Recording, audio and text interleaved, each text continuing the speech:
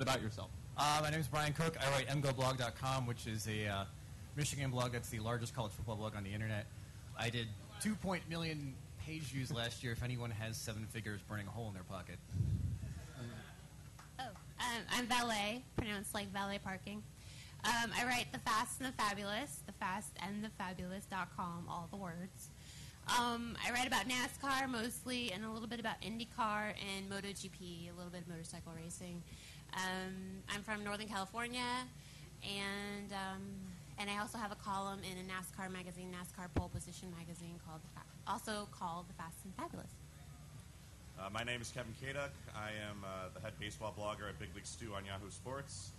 I'm from Chicago, and I look terrible with this beard, but got 2 more wins to shave it off in Victoria. The Blackhawks. I'm Robert Littell. I write for the owner of BlackSportsOnline.com, Washington Post, the League, as well as Jador Magazine and the Fusion Online Magazine. I'm also the dean of NoHoology, BreakLamps.com as my relationship website. Of course, I always represent the Ohio State University. All right! Oh, there we go. Why did you do that? Yeah, because it's sick. It's just sick.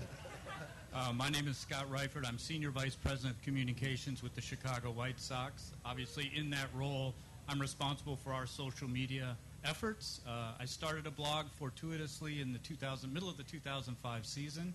I went to the University of Iowa, so I didn't realize that this was such a Big Ten panel, but I got to say something for the Hawkeyes. And then just to be clear, I don't come up here very often. And for me, this doesn't qualify as actually being inside the ballpark. So I agreed to do the event. I'll be here, obviously, on Friday when we start the Crosstown Series. Okay, and with that, I would like to go ahead and congratulate Robert for being the only person here to show up with proper headgear. I represent the Kobe Bryant Zoolander. What, Pilgrim Kobe? That's fantastic. So sexy.